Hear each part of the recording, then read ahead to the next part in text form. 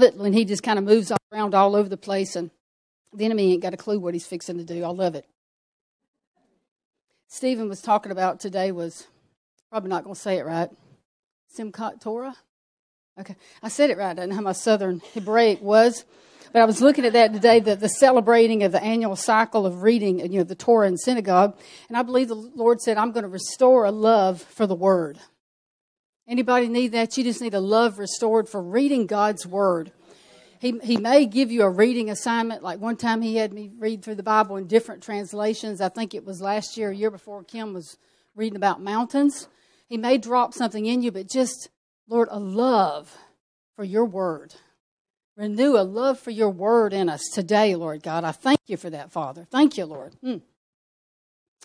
Amen. Come up higher, friend. Step into your commission. The Lord gave me this word. He gave me a phrase, commissioned up higher.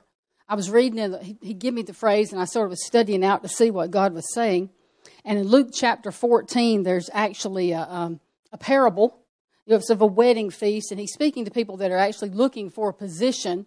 But the Lord says, friend, go up higher. He said, wait until you're invited up. And then he said, friend, go up higher or come up higher. You're being invited up tonight. He's calling you friend, come up higher. And I like this friend word, friend, come up higher. Now, when I think of a friend, I don't know, it might be the same thing you think of. Think about somebody we have like the same interests. We're probably close to the same wiring. We get along. We like to eat the same things. What you think about when you think about friends, somebody that you can trust, somebody that's there for you. Well, I like what Jesus says a friend is. In John 15, 14, and 15, he says, you are my friends if you do whatever I command you. No longer do I call you servants, for a servant does not know what his master's doing, but I have called you friends, for all things that I heard from my Father I have made known to you. Man. So Jesus said, you're my friend if you do what I tell you to do, right? What if you obey what I command you? Wow. It's a little different look on friend, isn't it? But he said, I call you friends because I want to show you what the Father is doing. My goodness. So we want to know what the Father is doing, as Stephen was talking, as Jeannie was talking tonight about all that's going on in the nation and all that God is doing in the church, in the world, in the government, everything, that we want to see and know what the Father is doing, that he calls us friend. Friend, come up higher. To be in the know. Lord, let us see, let us hear. Just let revelation be unveiled in us, that we would know you, Father, that we would know your ways, know your kingdom in ways that we've never even thought of or dreamed of before. Y'all tracking with me? And I like this in the Passion Translation. It says this way, John 15, my friend, come with me and let me seat you in a better place. Come with me and let me seat you in a better place, that you may be able to what? See better. So Lord, help us to seat us in a different place tonight. Let us be able to see you, hear you, know you better. Ephesians 2:6, he has raised us up, what? Together, and made us sit together in heavenly places in Christ Jesus. That together just stuck out to me. It's two different words, that word together. One of them means synergy, and one of them is like a divine placement. So just thinking about this, and I think it was in John where Jesus said, Father, make them one as me and you are one. My goodness. Seated us together with him, that we are one with him like Jesus and the Father are one. You think they're one? Wow. But we have a dual citizenship. We know that. We're on earth, but we're heavenly, right? A dual citizenship. And this has been taught to us many times, that we ascend in worship and then descend in war, right? That's not going to change. We're up and down. We ascend in worship. God does things like he was doing tonight. We ascend in worship. He speaks things. He gives strategies. We descend in war. But I think there is part of us that has got to stay seated. We've got to stay in the place of authority. Stay in that seat of authority. In other words, to remember who we are and not just remember it, but live like it. Because I've said it before, there's a devil out there that wants you to forget who you are. I think Stephen was saying that. Doesn't want us to remember, wants us to be so much, to see so much trauma, to see so much stuff going on that we forget who we are. that we forget that we have authority to speak in His name, that we forget that we can bind it up and shut it down instead of just coping with it. I was looking just on some stuff on Amazon, like Christmas presents or something, and one of them said something about I'm a chaos coordinator. And I'm thinking, oh, that's cute. And I thought, no, I'll bind it up and shut it down. I don't coordinate it. So we tolerate.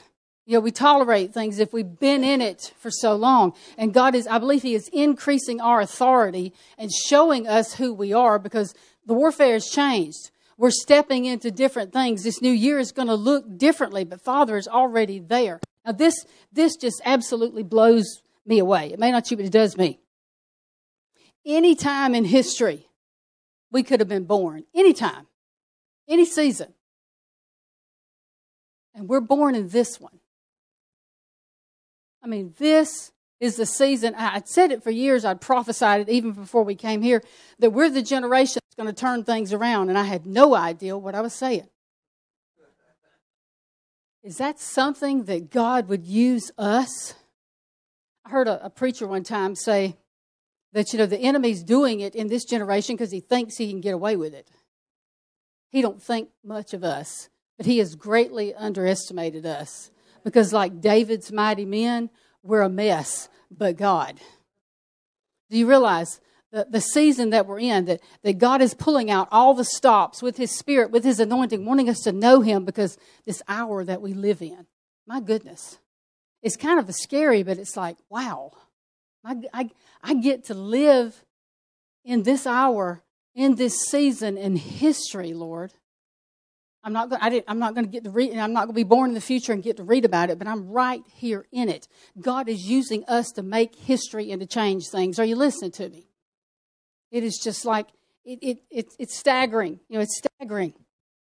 Lord, I thank You that You let us stay seated in that place of authority. I thought I clicked it a while ago. It didn't click. It's not clicking.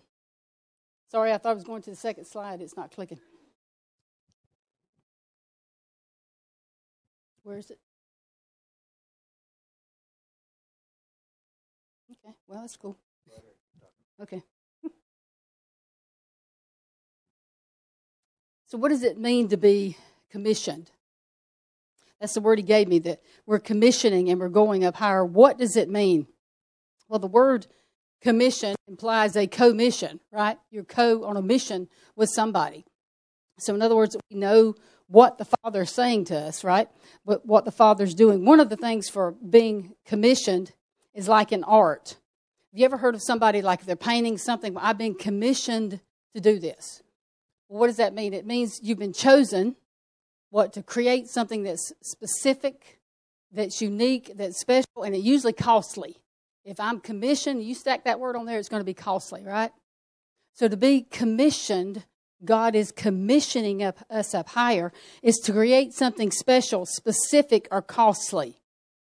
So I think that's kind of neat. That is part of our commissioning thing.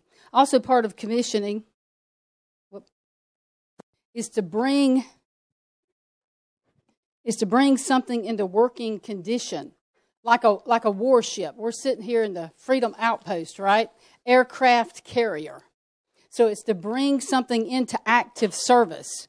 Think about a warship. It has to have supplies. It has to have a crew. It has to have weaponry. But most of all, it has to be seaworthy and combat ready. If you're commissioned, I'm telling you these things. I'm more just giving you information. I'm speaking that God is saying that's what I'm doing in you. If we're not that, if we receive the commission, what He's given us, then He said, I'll deal with those things that's not. Are you listening to me? But to be seaworthy and combat ready, to put in active service. God, to put us in active service in a way that maybe we haven't been put in active service before. Last night we were watching TV, and it was some car show Duke was watching. I think they've got, was it a British, English, some other accent. And so they found this car in a garage, and it looked perfect. I mean, it didn't have a scratch on it. It looked perfect, but it had been sitting for 30 years. And so we're watching it, and all of a sudden the guy says, we're going to recommission this 30-year-old vehicle. And I can't tell you how many said, recommission. Had to go through the motor, change some seals and things, had to redo the brakes. all that kind of stuff, had to get it in order to recommission it. So, Lord, as I'm speaking this, I'm saying to us and anybody watching online or YouTube, where we need to be recommissioned, where we need to be flushed, where something needs to be changed, if there's something leaking somewhere. Lord, we say, deal with that tonight. Show us. And somebody even spoke it tonight. There's a perspective change. I prophesy that the atmosphere is crisp, and you're going to see yourself exactly where you are. That's not in a negative light, but it's like, oh, okay, God, this is what you're doing, and you're trying to give me this. You're going to be able to grab a hold of what you could not grab a hold of before, because you're going to see where you're at.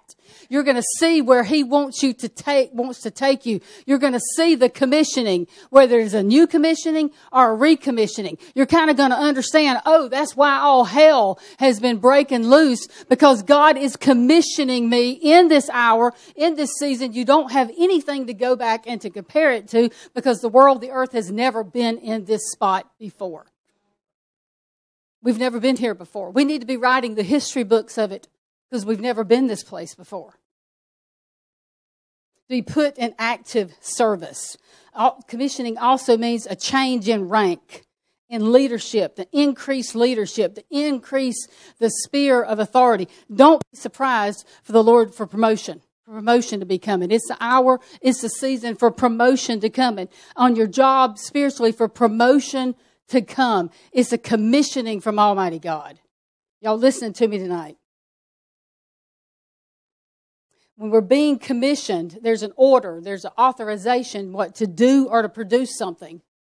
There's an assignment, an authority to do or produce something, but this is the thing, with all of heaven backing it.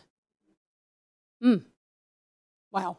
I don't know anybody that the Lord has ever told to do something and He's, oh, we're going to fail, you're going to lose. He's never failed. He's never lost. So His anointing, His commission, if we just do what He says to do and walk with Him, you're going to succeed. He's never failed. He's not surprised by what's going on. He's not wringing His hands and anxious about where the enemy is trying to push things. Maybe before He wants it to get there, He's not worried about it. He's done set the bait and they done took the hook. He's like, oh yeah, come on. And He's doing that with things in our life. To be commissioned, I think, did I lose my place? Okay. All right, Lord, help me to find my place. Also, a commissioning is an assignment from the Lord. It's almost like it's a twofold assignment. The commission that God's given you, in other words, it works on two things. It works on us, and it works on the target. It's going to work on you before it does it, and it's going to work on the target. Think about Joseph. You remember Joseph? Man, he went through some stuff. The pit, Potiphar, prison, before he made it to the palace. Well, this is what's said about Joseph in Psalm 105:19. Until the time that his word came to pass, the word of the Lord tested him. Now that don't look like much fun, does it? So until that assignment, that word that was spoken to Joseph and about Joseph came to pass, the word of the Lord tested him. That's sort of why it seems like all hell breaks loose sometimes when you get a prophetic word. To be tested, to be put in the fire, right? It's a word that means to refine metal. See, the word is creating a place. It's creating a foundation. It's building a foundation. And sometimes it's got to destroy to build. But it's working in us. Look at Joseph's life, what he had to go through for the pit, through Potiphar, the prison. Are y'all tracking with me? What he went through. I'm going to talk more about him in a minute. What he went through to get there. But the word was working something in him, and it was bringing him to a destination. All right? Talking about commissioning. Now, in commissioning, I think it's important to look at God's assignment versus our plan. God's assignment versus our plan.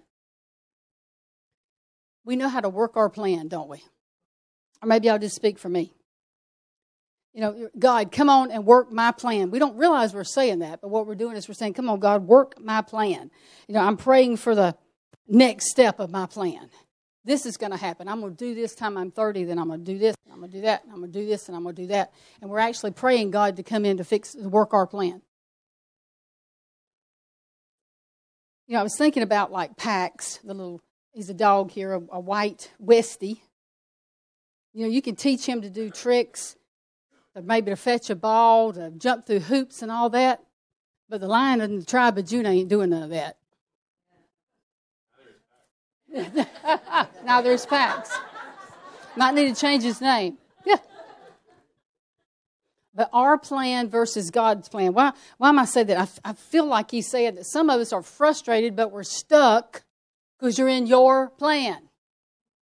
Your plan may not be a bad plan. And this is the deal. Sometimes our plan and God's plan looks like it goes the same direction. Just we want it this. Like you've seen this illustration up there before that Stephen and Kim both have shared. It's like a bowl of spaghetti that's everywhere. It's not a straight line. But we're do this, do that, do this, and then by the time here. So we're frustrated. We may be even stuck, and we're blaming God. Maybe we're looking for a devil when it ain't the devil. It's us. Is God trying to get our attention? You ever been there? Oh, I have. If he's trying to heal something, if he's wanting me to forgive someone or do something, then he just shuts this off, and I'm like, why is this happening? Like, why? Why? Whatever it is. No, it's God saying, hey, I got something I need you to look at. And it may seem like something small. It may seem like something minor, but the thing is, he knows where we're going. He knows that little ace that's up the enemy's sleeve. Y'all watch them old westerns where they try to cheat and pull it out there at the end. It's the little foxes that spoil the vines. It's the little things that it seems like, well, that's not nothing. But it must be something, because he's not going to work your plan until you say, okay, God, I realize you're trying to get my attention. What? Sometimes, and I say this to this house because we are the freedom outpost, you're just not working on your stuff. Hello. Probably the hardest thing I've ever brought down, and I pray it's down. If it's not, we're toward the tail end of it, is a bitterroot judgment and expectancy. It wasn't an easy little prayer. It took time. And you can want to walk away from it and forget about it. But guess what? Your plan's not working. Is God trying to get your attention? What's the last thing he told you to do? What is it he told you to work on? Have you done it? Are you working on it? Well, God, I got to have this, and this. No, you're going to the same destination, but I want to deal with this. I'll just shut it all down and sit here. He can wait until you decide to ask me what is going on. What do I need to do? What do you want to do in me? What needs to shift? What needs to change for you to commission me the way you're wanting to commission me? For you to move my life forward in the way that you're wanting to move it forward.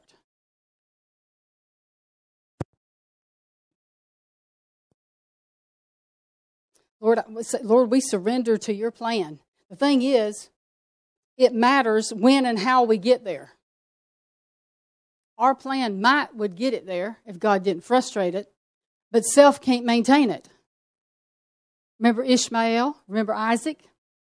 Self can't maintain it. If you use works and self to get it there, you got to maintain it, and we can't where we're going. Are you listening to me?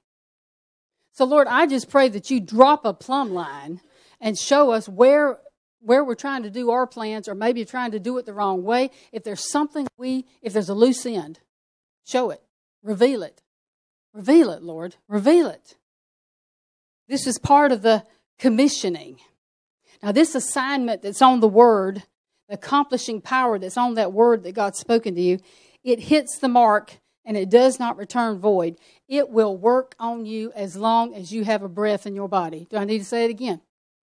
It'll work on you as long as you have a breath in your body. You can't outrun it, but you can reject it, and you can get stuck, and you can be frustrated. God's not going to quit working. He's not going to quit moving. You all right tonight? The accomplishing power on his word is to first the person, and then second the event. What what it is to be produced. To be commissioned comes with an increase in specific authority. That means an increase in specific authority, that it change in your sphere of influence and what you target. And your target, what God does there. Lord, Jason, I just step up for a minute. I just see you being with the Lord, and you will walk into meetings, you'll walk into places and open your mouth and say something very simple that somebody may have said it 50 times, but it's going to cause things to shift just because you've been with the Lord. So I speak an increase of authority. I speak an increase of authority in you and influence, that it shifts. And it might be a simple word, and you might be like, God, that is so stupid, like rain, something, but it's going to shift it. It's going to shift it. Lord, I thank you for, increased authority. There it is. Thank you, Father, that you use him, Father. You use him for that. Shoo. And you're his wife. The Lord says, my hand is upon you, daughter. It has never left you. And I see a veil being ripped, and the things of the Spirit are going to open up to you. The Lord says, you're wired different from him, but I'm coming to you in ways that may look different from him, but I'm coming to you in ways to speak to you and to make myself known to you, and things you've never seen before. So, Lord, I thank you for your beautiful daughter. And the gifting that rests within you. Shoo. There's a stability in your hands. It's just like in his. What you touch, you cause to get stable.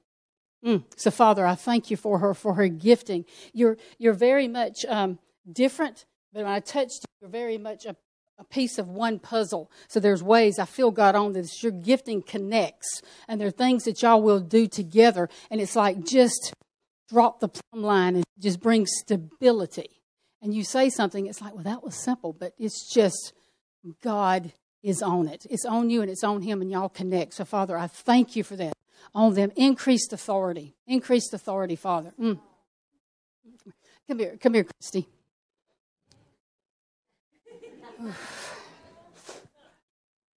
I just see the prophetic gift in you. I know you're a prophet perceiver, and the Lord says, I'm lighting that prophetic gift up in a way it hadn't been lit before. There we go. It's coming alive, and it's being lit up. Woo!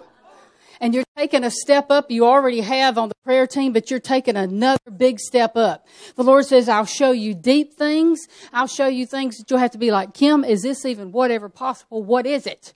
But the Lord says, I'll show those things to you. And I decree that your prophetic gift comes alive. It is lit up. The Lord says, what I've put in you is for this hour and for this season. Everything I've done to you, all the critters on the farm, it has been for a purpose and a reason. And he said, you're stepping into that reason. So there's an increase like there that you step up in intercession. Rebecca, that you step up in intercession. You've already stepping up.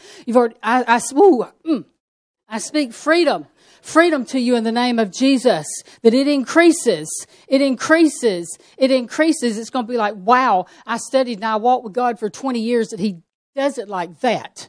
Thank you, Lord. That he goes through the family line and he breaks what needs to be broken, and he brings you forward. I see him reaching through your family line, grabbing you and just snatching you through. So, Lord, I speak that in the name of Jesus. There's like ropes and things that are just snapping off of you and snapping off of your family line. So, Lord, I thank you for a new standard, for a new authority, for a new plumb line, that you use her in intercession. And you're used in many ways. For the Lord says, I will put a seasoned, mature word in your mouth that will cause things to shift and change and will cause things to become clear. For daughter, I have given you authority. And when you walk into places that are religious and don't believe me, your presence shall shake things up. Your presence shall cause people to begin to cry, and they say, I don't know, I just feel the Lord is here. The daughter of the Lord says, all you got to do is just touch them. Just touch them. Just touch them. Your presence. So, Lord, I prophesy glory on Rebecca. Yeah, there we go. They have no idea what's fixing to walk in the door. Thank you, Lord.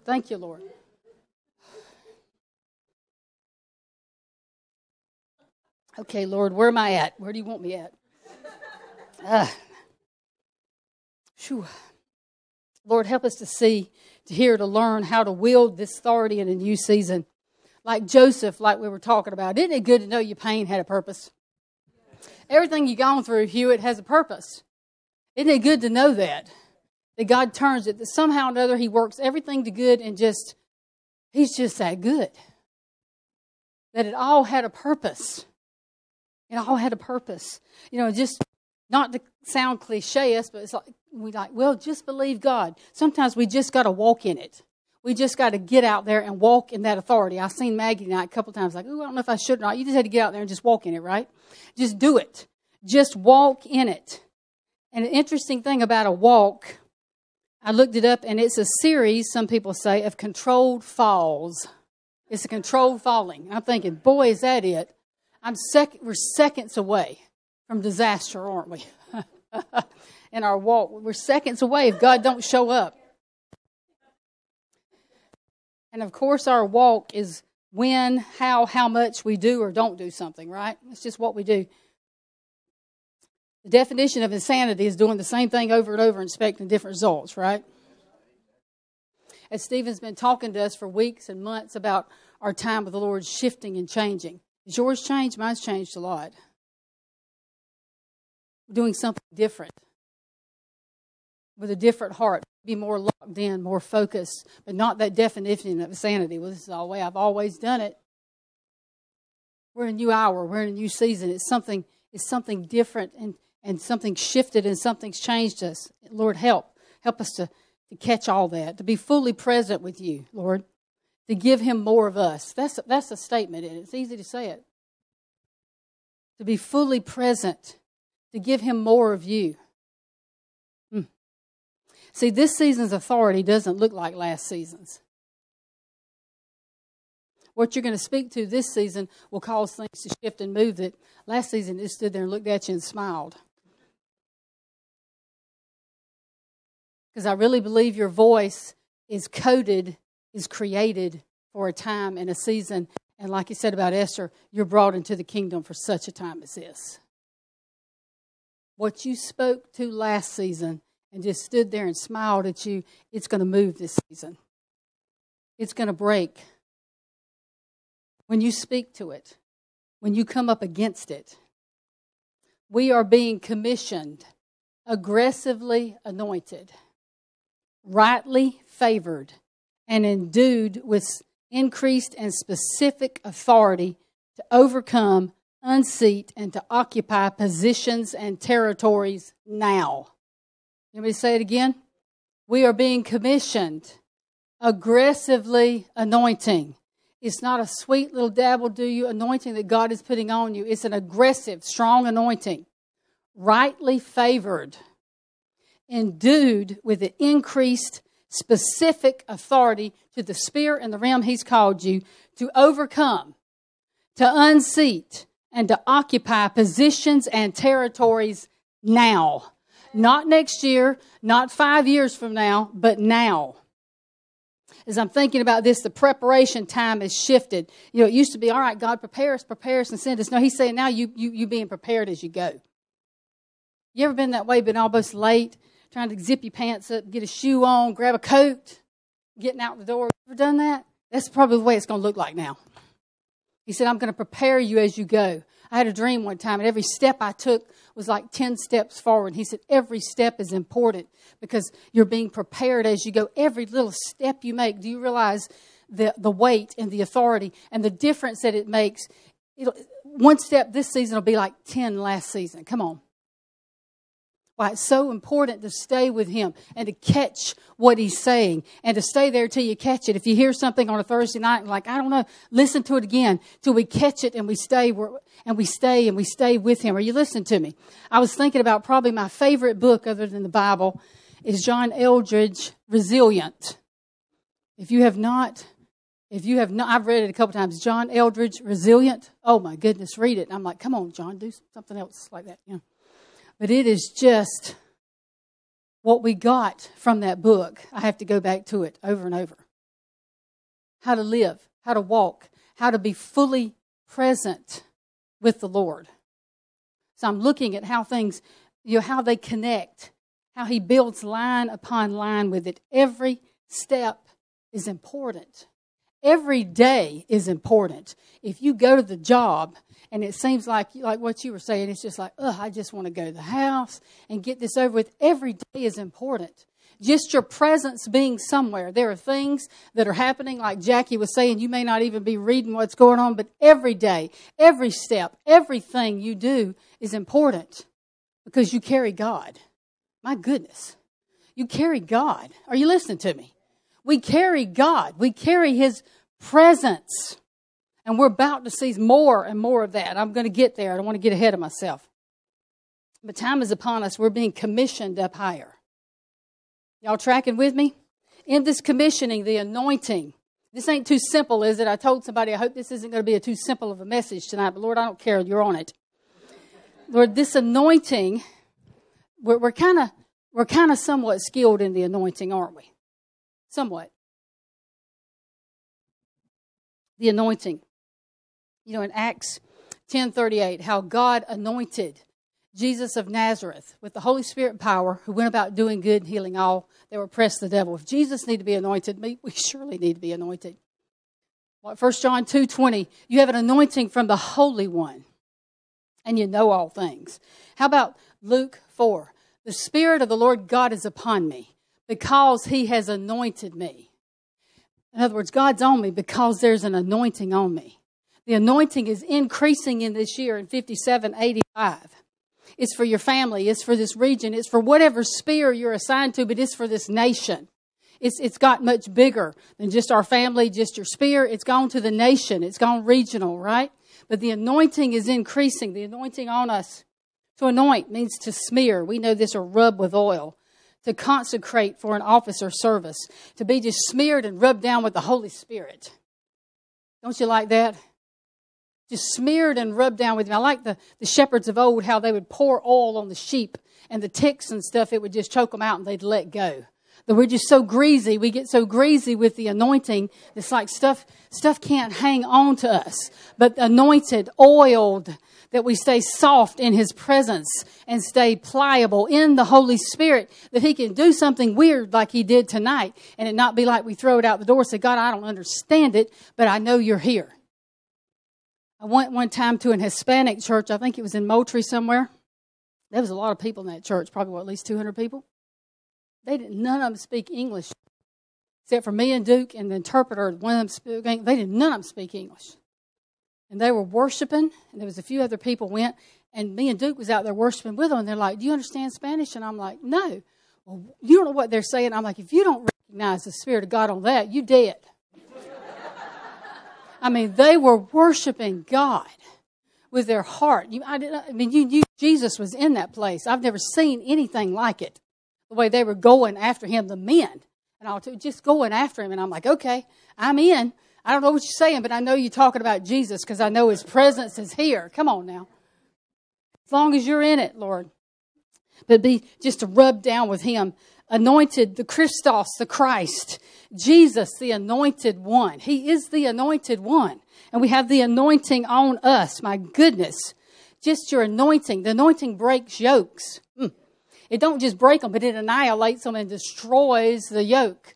The anointing is so strong that you can walk into somewhere and speak a word and see somebody get free enough where they can change their mind and make a decision for Christ. That you can walk in somewhere, Jason, and speak a word and it can break and tear down a system because the anointing is that powerful. It's the presence of Almighty God. Do you feel Him in here? That He's on us, that you're saturated and marinated and just wet with the Holy Spirit. I remember years ago, I was in a place like I had like a total just breakdown. I was in a very bad place, just physical, mental, just like breakdown. I couldn't get up and do anything. If I was able to get up and wash my hair and cook something for supper the whole day, then that's something. That's just where I was at physically many years ago. I was in a bad place. I couldn't hear God. It was just, it was horrible. I couldn't hear God like all of our friends. Everybody had walked away from us. And it was a very hard place. And I remember one day I got my hair washed, didn't have the strength to dry it. We lived in another city several hours away. And I just went and laid down on the couch. Duke was gone. And I couldn't do anything but just say, Jesus. Jesus. Say His name. All of a sudden, it's like the walls got wet. And you could smell Him. like the anointing oil and Him just come dripping in the walls and dripping in the house. And I didn't know anything for about 45 minutes. From that day forward, every day I was stronger. Within about a month, I was able to function. But Jesus, just the anointing that comes and is able to break the crap and the garbage. Not saying we don't need to take care of things legally. I know I'm speaking to here the Freedom Outpost, but it breaks. It breaks. You can walk into a heathen den of devils. You know what I'm talking about. But the light is in you. The glory of God is on you. The presence and the anointing. When you walk in the grocery store, wherever you go, when they walk into your office, Tim, I pray they come in there and they feel the presence of God and they just get answers. It don't make no sense. It could be financial answers or whatever else, but they just get answers. They walk in there and suddenly they're clear and they walk out and say, oh, this is what I need to do, or this is what that is. I prophesy that rests in your business there. They're going to want to come to just walk in the business and they don't know why. I used to have a house cleaning business years ago, and then when I went through that breakdown thing, I couldn't clean it. And I had people say, look, we'll pay you if you'll just come sit in the house. Because all I can tell you is when you leave, it's different. Me and my husband don't fight. The presence of God is in the house just because you sat there. I prophesy that on your business, Tim. They're going to come, they might not know why. It might be somebody who's really foul-mouthed or whatever, but they're going to walk in and it's like, I don't know. Something's going to get clear. It's the presence. I speak an anointing. It's going to cause great increase to you and to the people. But I speak an anointing that you will, my goodness, I see you like a lighthouse in this region that is just shining a light out. Somebody's praying. God said, this stroll by Tim's. Just stroll by Tim's. But I speak that kind of anointing and glory on you. What you've sowed, the Lord says, it's time for you to reap. In the Spirit, both of you stand up. What you have sowed in your children, what have you believed, what have you stood for? Some of it you've seen it, some of it you ain't. God says, I give you a grandson, but there's way more coming. But He said, it's time to reap. It's time to reap. And Lord, I speak a finishing anointing on getting that house done and getting everything in order. But it's a season of reaping. It's a season of reaping that you reap. That you reap. That word and that glory that you carry, sister, is no longer, I see like a faucet. That thing's like a fire hose. It just comes out. It's no longer contained. And I say, be baptized in the Holy Spirit and fire.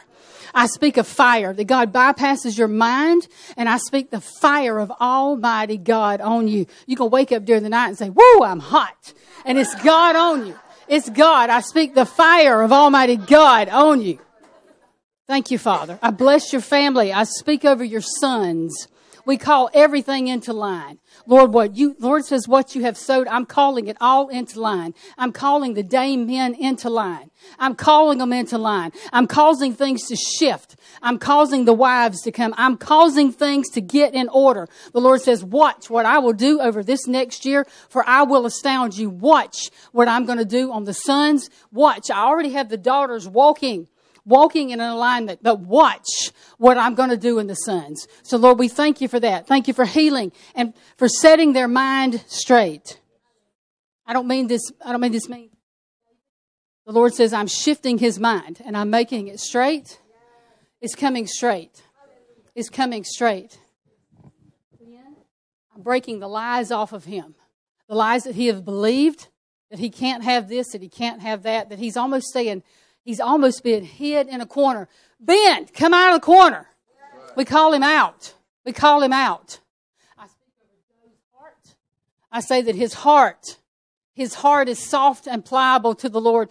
What you have sowed, Job says in one translation, I will deliver those for whom you intercede because of the cleanness of your hands. And your hands look pretty clean. So we say, deliver them, Father. Deliver them. Deliver them. Set Catherine and set Rick on fire. I speak the fire of God runs through the dame line. Thank you, Father. Thank you, Lord. Thank you, Father. It shifts now. It shifts. The commission shifts. The old thing's done. And Lord calls you into the new. Thank you, Father. Just take one step forward. Lord, I thank you. They both take a step forward. Whoop, thank you. Woo. Thank you, Lord. Thank you. You got something, Maggie, you need to come release it over them if you do. Shoo. Ooh. Whew. I'm just obeying the Lord. This looks different. But yeah. Shoo. Thank you, Lord. Thank you, Lord. Thank you, Father. Your anointing. Your anointing. They can keep praying. Thank you, Lord. Now, this is something that I spoke about, I don't know, a few weeks ago, maybe. Might have been the last message that I spoke. Remember I talked about John chapter 2? We were talking about Jesus. They were at a wedding feast in Canaan. Something I want to tie in here. Remember they had a wedding feast, and they had run out of wine. And so Mary comes to Jesus, Mary, the mother of Jesus, and she says, hey, they ain't got no wine. Do something about it. Can't you do something about it? And he said, woman, what are you... It's not time. Don't you understand? What you're asking me will change everything. It's going to cause the glory to come out of hiding. It's going to cause the miracle power to come out of hiding. What you're asking me will change everything. It's not time. She ignores him, tells the servants to do whatever he says. You know the end of the story. He told the servants to fill up the water pitchers with water. They put it in other pitchers, but when they poured it into cups, it turned into wine.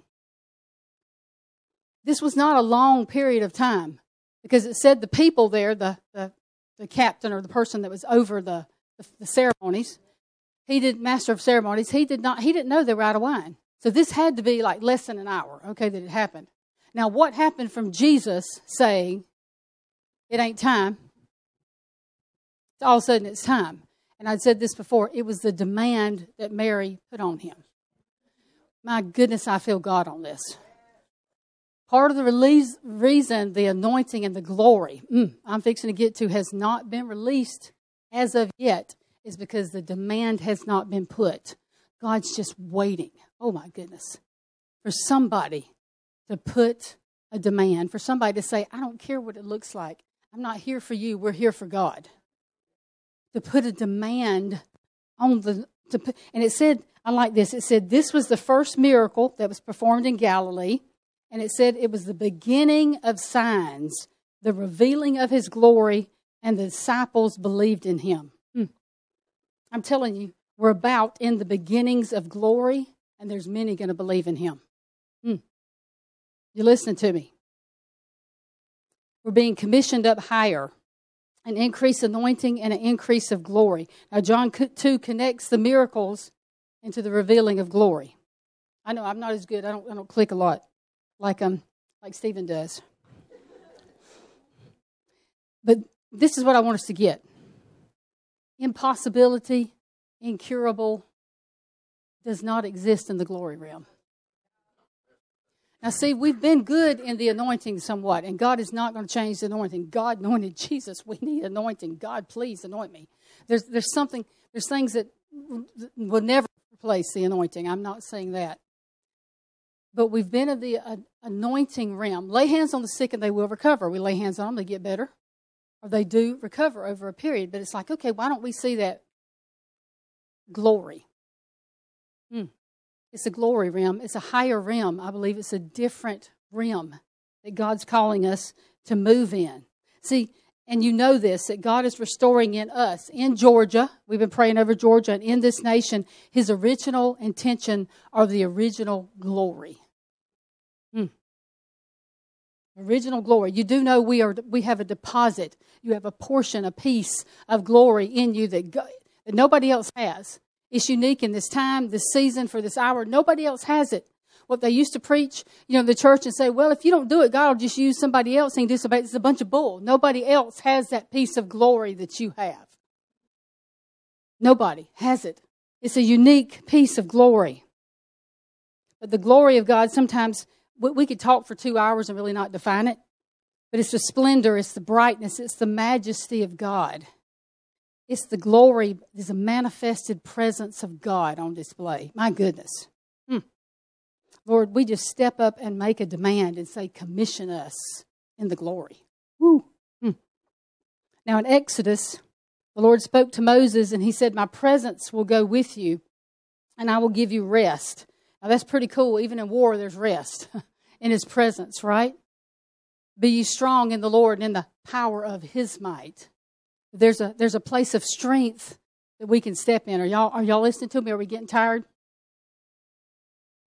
But His presence will go before us and give us rest. Moses says, please show me your glory. The Lord said, I'll make all my goodness pass before you, and I'll proclaim my name. So to see God's glory, we see His goodness, right? We know goodness is it's the sixth fruit of the Spirit. Goodness also leads men to repentance.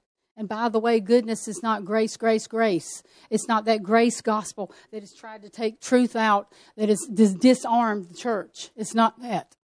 It's having grace and truth both, the goodness of God. Because the goodness of God will speak truth. I'm going to move on because we're out of time. And it's also the names of God, the name of God. You see the glory in that. Jehovah Jireh. Lord, you're our provider. Jehovah Shalom. Jehovah Nisi. The Lord of Sabaoth. The King of glory. My goodness, we see attributes of Him in each of His name. I'm asking Him right now, let me see attributes in Jireh that I haven't seen before. Jehovah Jireh. I'm starting to see that. You are the provider. Let me see that. What do you need to see? Shalom? The Lord of glory. Let me see in your attributes. We're getting close to the end here. This is the part I want to get to. Commissioned up higher. Higher into the glory realm. I'm going to read a couple of scriptures to you. It's probably very familiar to you. But I talk fast, so it won't take me but a minute to read them.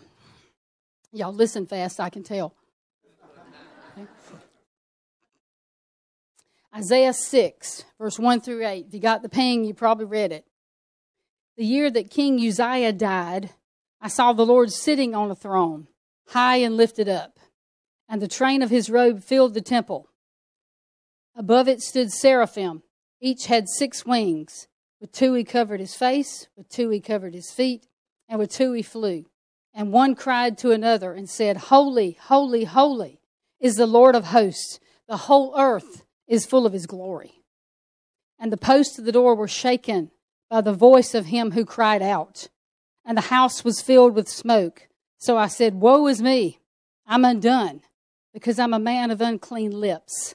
And I dwell in the midst of a people of unclean lips. For my eyes have seen the King, the Lord of hosts. Then one of the seraphim flew to me, having in his hand a live coal, which he had taken with the tongs from the altar.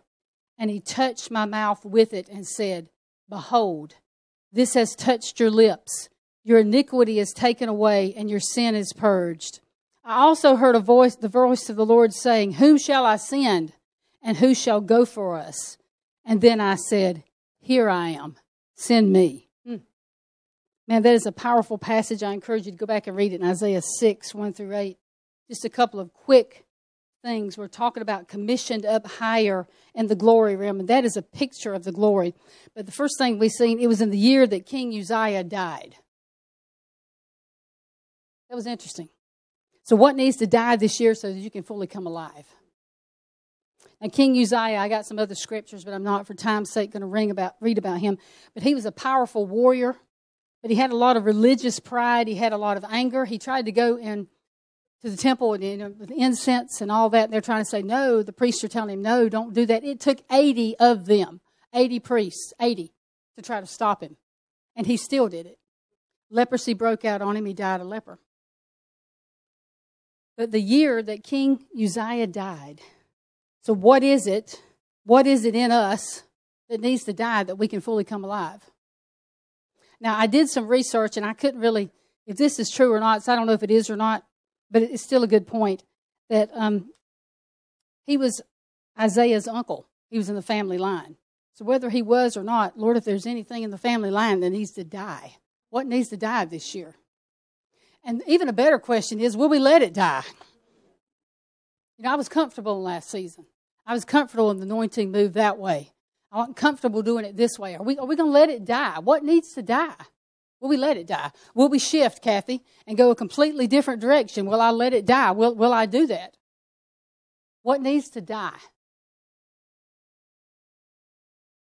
Is it fear to confront someone in your family? What needs to die? Ask the Lord that question. What needs to die, and will you let it die? In the year that died, that's when you see the glory coming. Also, we're still out of that, out of Scripture, Isaiah 6 said, I saw the Lord. There's a gift of seeing. We've been talking about it all night. This is a 5785, 5 hay year, means to behold. There is a seer anointing, a gifting.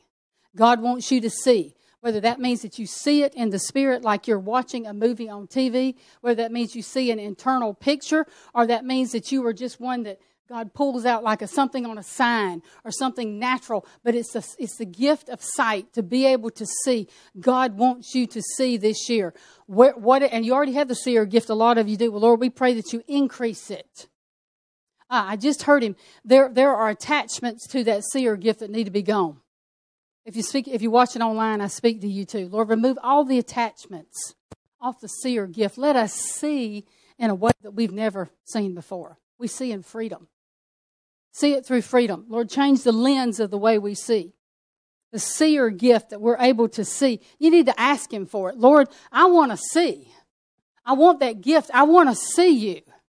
I want to see what you're doing, Father. Ask him. It's not like, okay, well, I'll sit here and I'll hear that. And maybe a boulder will fall from the sky and hit you in the head. You know, it's like waiting. You have to ask him. Ask him, Lord, in your time. Say, Lord, I want to see. I want to know what you're doing, Father. Maybe my flesh don't want to and I'm afraid, but I want this commissioning. Thank you for the anointing. I need the anointing, but I'm ready to step up in the glory. I want to see the glory covering the whole earth. I want to see the glory covering your people. They just walk in somewhere and something shifts because the glory of God is on. It's the hour and it's the season for it. Father, ask him for it. Ask him for it. Thank you for the healings. Thank you for the anointing. Thank you for that. But I've got to have your glory. I've got to have your manifest presence. Whether you want to put that gyra thing on me one day or whatever you want to put, we've got to have your glory. We've got to walk in another realm. Yes, the anointing is going up. Yes, the anointing is increasing, but it's glory.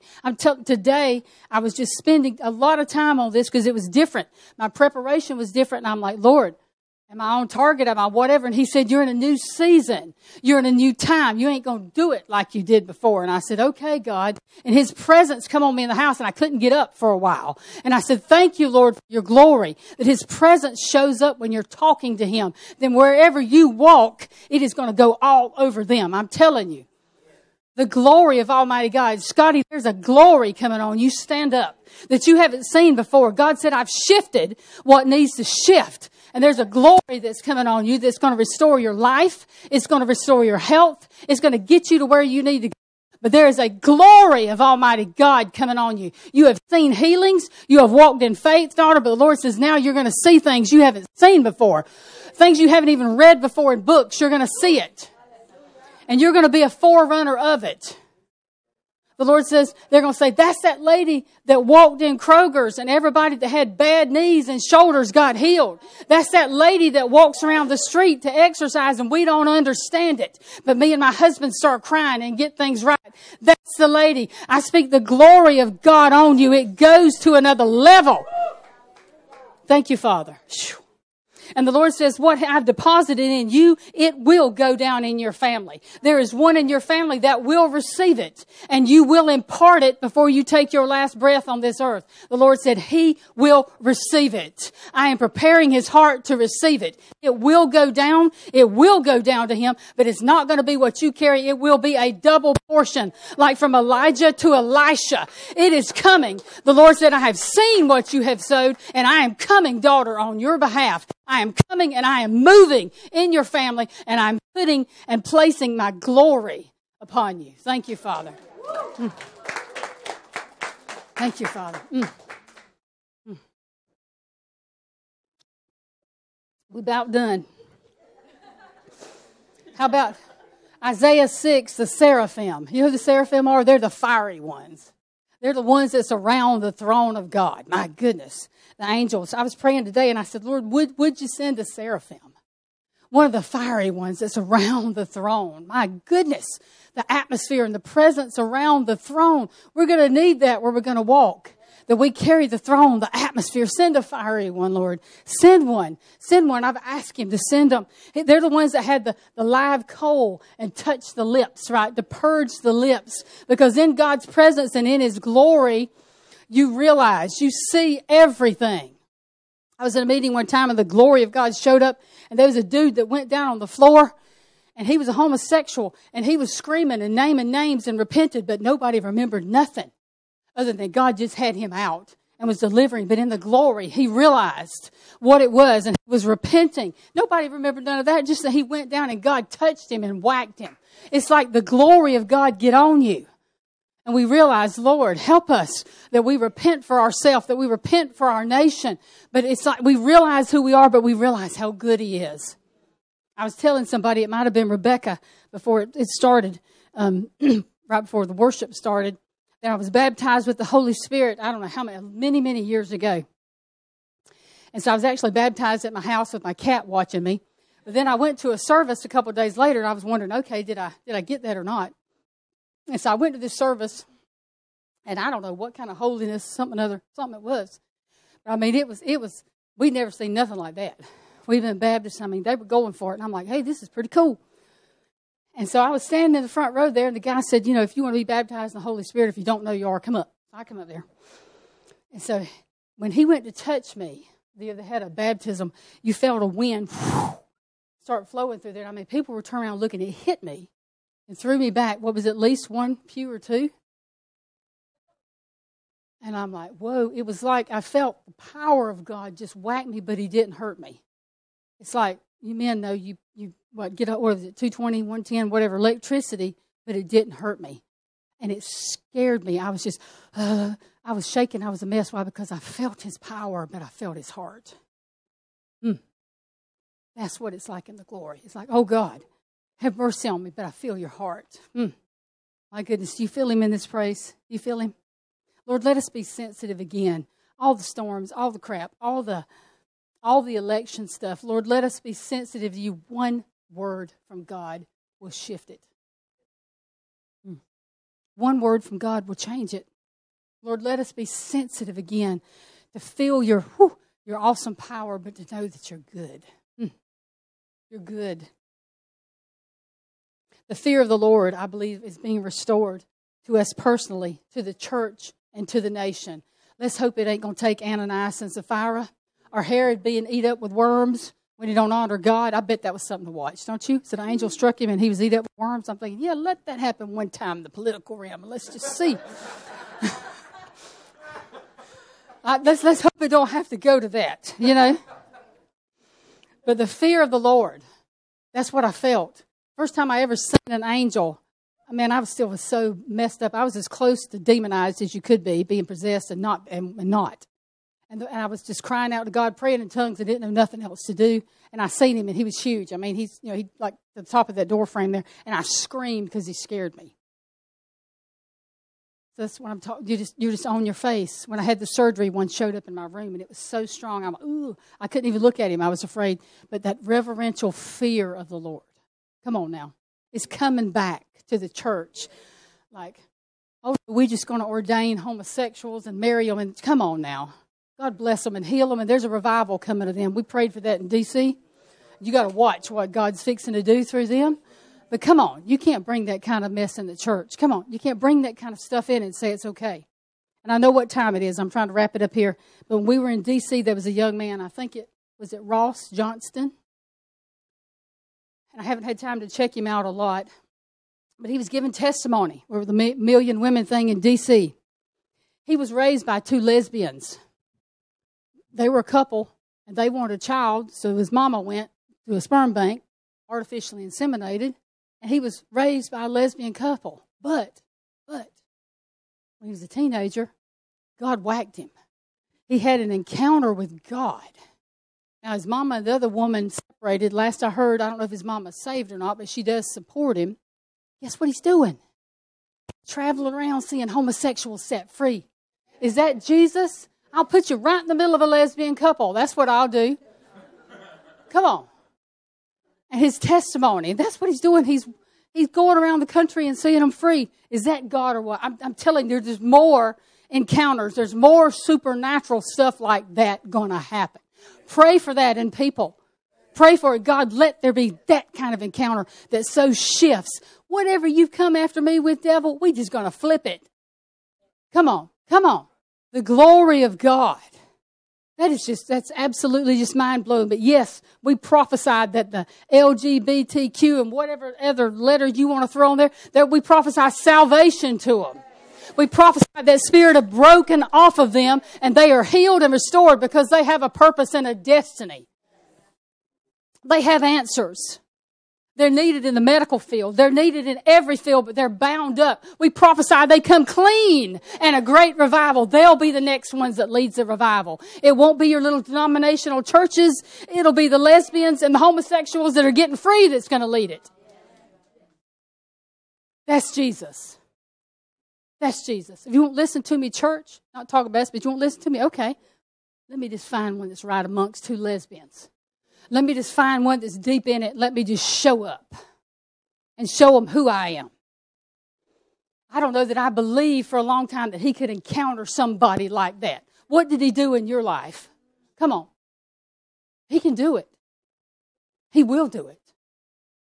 Do you really think we're in this last of the last days and the last hour when the United States of America is holding in balance? And it's not just the U.S. You've got Israel. You've got the whole world is in balance. And he is just going to sit up there and twiddle his thumbs? We ask you for those kind of encounters, Lord, in the church, in us, in those that don't know you, in those that are lost as a goose in fog and deep in any kind of sin that we could possibly think of. We speak it, Lord. That the glory of God covers this nation. You can try to shut up a Donald Trump or somebody else, but it's kind of hard when they're everywhere. When they're everywhere, when they're being healed, when they're being delivered, when they're learning who they are and getting free in Jesus and turning against that dark agenda. God, we speak that kind of glory. Let it start in Georgia. Georgia's a forerunner. We're an apostolic state, so we say, Lord, target us here. Do it here. Let there not be one LGBTQ in the state of Georgia because they're all delivered. Let the crime rates go way down in the state of Georgia because they're all getting delivered. Unseat the wicked in authority in the state of Georgia. Let Georgia go before, Father. Lord, I thank you. Commission us up higher in your glory. Friend, come on up higher. Come on up higher, friend. Last two things. Still in Isaiah 6, when he said, behold, look, I've touched you. Don't let the enemy talk you out of what God gave you. Realize that God's touched you. Don't let him talk you out of it. Anybody? The only way you lose is if you quit. The only way you lose is if you believe the enemy. If you believed it, repent, renounce it, come out of agreement with it. And finally he said, who shall I send and who shall go for us? That requires an answer. Will you go up higher? Here I am, Lord. Send me. Commission me. I'll go up higher. Come up higher, friend. So if you answer that call, just stand up. Lord, we say, in fear and trembling in some ways, that we will go up higher. We answer the call. We want to be your friend. God, shift, purify, take the cold, touch our lips. Do whatever you got to do in us, Lord. And we know that's a dangerous prayer. But we want you more than we're afraid of the consequences of that. Lord, we're starting to realize by your Spirit the hour that we live in. And Lord, we say, here we are, send us. We want to be David's mighty men. We have been. But there's a whole nother level. There's a whole increase, a specific authority and glory that you want to put on us. Father, we are so thankful for your anointing, but we say we must have your glory. And not just on Thursday nights, and not just on a men's meeting or at Jackie's table, but we've got to have your glory in our homes and on us. God, we say we are your remnant within the remnant. We're like David's men. We are an absolute mess. But we are yours, and we say we are totally dependent on you. So, Lord, now where your people are tired, this also includes anybody watching online or later in YouTube. Lord, I speak a refreshing right now in the name of Jesus. God, He told me that there was healing in the house. So I speak healing. Healing to everything, that every tiredness, it goes now in Jesus' name. All weariness goes. It goes. I see like a what do you call it, those whiteboards, and the Lord's just taking His hand and just erasing it. It just goes. It just goes. It just goes. All the worries, the things that we're looking at, I see being put in the other column. God loves me. He's got it. He's got it. So, Lord, I thank you for shifting something in us tonight. Lord, we receive the commission to go up higher. Friend, come up higher. Commission us in the anointing, in the glory, in the name of Jesus. And Father, we seal this word. By the power of the Holy Spirit, I declare the birds of the air will not come and try to steal it. And Lord, I speak the kind of encounter that we talked about with that young man. I speak that on all of us and everybody watching. Lord, encounter us. We need you. Help us. Help us. Encounter us, Lord. We need that kind of shift.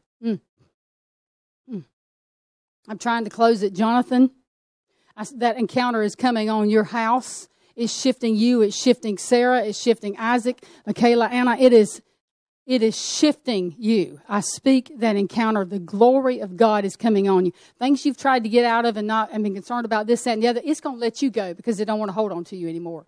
So I speak that kind of encounter in you. The Lord says it's not going to be hard to get aligned because my glory is so there. It's like a piece of a puzzle, like, I go right here. So I prophesy that to you. I speak that to you. There's a shift in your finances that comes now. You've been faithful. Will you come here? The Lord says you have been faithful.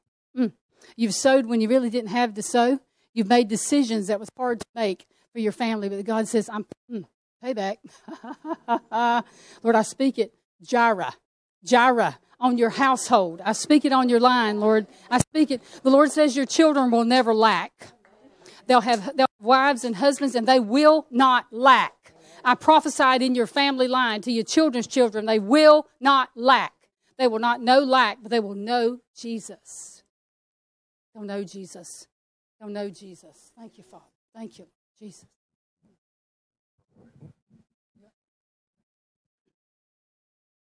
The Lord wanted me to share this. I had the same dream 2 nights in a row, last night and the night before, and it lines up with what Penny was saying. I dreamed, I woke up in the middle of the night. I dreamed that I woke up. I was asleep, but I thought I was awake.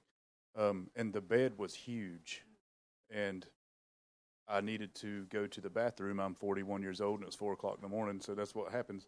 I spun around to hop out of the bed and, felt, the bed was massive. The room was massive. My wife decorates the house. There's some kind of ladder-looking thing in her room that she hangs stockings on at Christmas. She says, "Isn't this great?" And I say, "Yeah."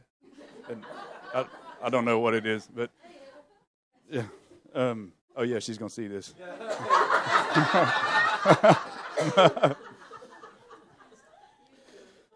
Oh well.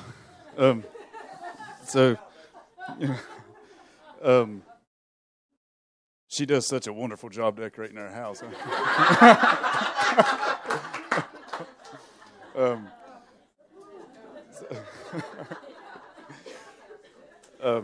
Anyway, that ladder thing, I noticed it, and it's like this tall in real life, and I was like, man, I couldn't even climb it. I'm so small. What's happened? And I felt so small, and I woke up and just wow, that was a weird dream. Got up, went to the bathroom. You have to decide at 4, do I just get up or do I try to go back to sleep? Maybe that's too much information, but some of you guys. Anyway, yeah, so went back to sleep. Next night, exact same dream. And this time, I did like any of us, I think, would do, and I said, yes, Lord, here am I. And I knew it was the exact same dream, that I was in the same situation. And right after I said that, I heard get up. And so I got up, and each of you take this, what it would mean to you. I got up, and as I stood up, I hit my head on the ceiling of our room. I wasn't small. I was bigger than our house. But the enemy was making me believe how small I was, and for me to operate from there. Everything was way too big for me, even things that in real life I thought was small. But when the Lord said, get up, and I stood up, I hit my head on the ceiling. So take that what you will, but that's 2 nights in a row, same dream. And when I said, okay, Lord, what? I hit my head on the ceiling. Okay. I don't know how to do that. Lord, I speak that everybody hits their head on the ceiling. In Jesus' name. So, all right. Okay. Amen. Thank you. So I'm bringing this to Stephen, but Kathy Parker, I speak the glory of God on you. I speak the glory of God in relationships. I speak the glory of God on you. Woo, in your house. For the Lord says, I'm washing away the effects of a very hard season. When I touched you just then, I felt scarring on your heart. So I'm just going to lay my hand right here, okay? Whoa. My goodness. You might need to come touch her, Scotty. Just speak healing to this heart. My goodness, my goodness. Shh. I hear Father saying that I am pleased with you, daughter, and I'm healing this heart. This heart. I'm healing this heart, and I'm putting a glory on you that you've never walked in before. Shh. Ooh. Thank you, Papa. Thank you, Papa. Show how that they keep us.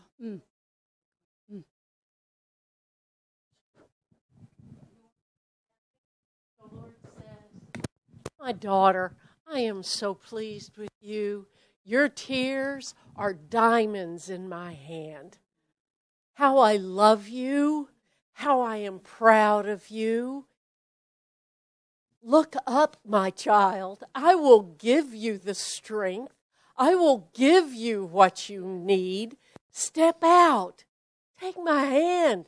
It's right there. And hit your head on the ceiling. Audrey, the Lord says the glory of God is creating pathways for you. Again, like he spoke to Jonathan, the glory is going to draw you like a magnet into the direction you should go. Because he said, I'm making up for lost time, it seems like, in your life. Your plan was, I need to do here by this and this by this and this by this. But the Lord says, you're still right on track with me. And he says, I'm bringing a husband. And he said, there will be children. And I give you the desires of your heart. But the glory of God, my goodness. I'm going to touch you for again. The glory of God. Woo. Shh. Ooh. Ooh. Ooh. Ooh. Ooh. Ooh. He said, you haven't missed it. You haven't missed it. Thank you, Lord. There's still time. There's still time. There's still time. God, thank you, Father. Lord said he sees your heart, how you loved and you cared for your daddy. There's a blessing resting upon you because of that. What is this? The first commandment? The first commandment that comes with the blessing, honor your father and your mother. Shh. The Lord says, I'm increasing the honor on you. Ooh, double portion on you. You aren't, time hasn't passed you by. It hasn't passed you by.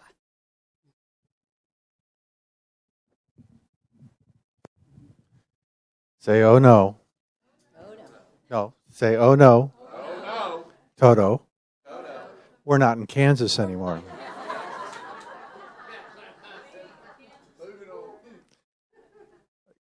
Do you understand, right? I mean, if you remember that movie, right? It shifts at that point from black and white to color.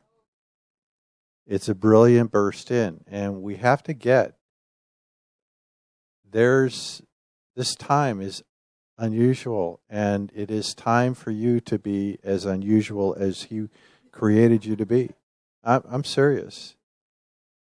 Normal sucks, and it's not who you are. He put a fragment of His glory in you that has never, ever been before, and it won't be again.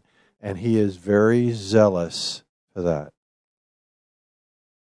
And He wants it revealed. And if we'll give that room by the Spirit. It's going to be wild. What else you got to do? If you knew that you had 6 days left to live in perfect health, and then you fall over dead, you don't know how many days you got. What is tomorrow going to be like? That doesn't mean you got to go out and do something dramatic, but it means you got to take it in and be present. Just be present. It's not complicated. The heroic isn't big. It's in a million small things. So let me just, you need to do that online until you announce it? Okay. So we're going to do one thing before we go. Father, thank you for how you've moved in this. Lord, just imprint your glory afresh. Lord, again, it's like those servants in the household of the king looking at the king's kids who were bumping into walls. But they understand there's a glory on them because they're royalty. Lord, help us to move into that. Thank you for the angels and the angelic realm that's here to help us walk this out. Lord, stir it up. Make us so dangerous for good. In the name of Jesus. Amen.